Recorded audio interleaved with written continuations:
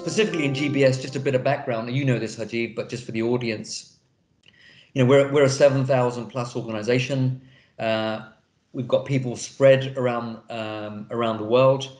The majority of our people in GBS are in India, and we have a presence in the UK, Hungary, KL in Malaysia, and other locations around the world. But with that environment, we've had to mobilize very quickly to work from home.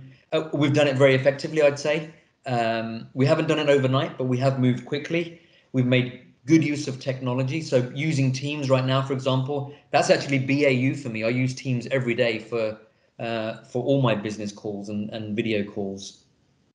And as someone that's responsible for the strategy for our GBS organization, that use of technology is really enabling us to achieve some of our digital transformation ambitions a lot more quickly. And actually, the use of ProHance is part of that digital transformation for GBS.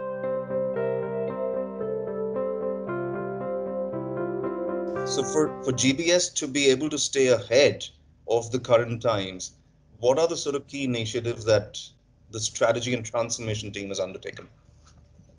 Being very specific for a moment, Rajiv, let's talk about what we're doing at ProHance.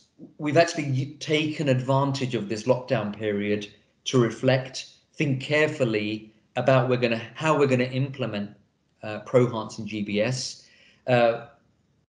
As you know, Rajiv, we spent a long time thinking about this. We've reflected, we've listened to our colleagues around the world, and if one thing was abundantly clear, it was that you can't just say, here's a new technology and we're implementing it.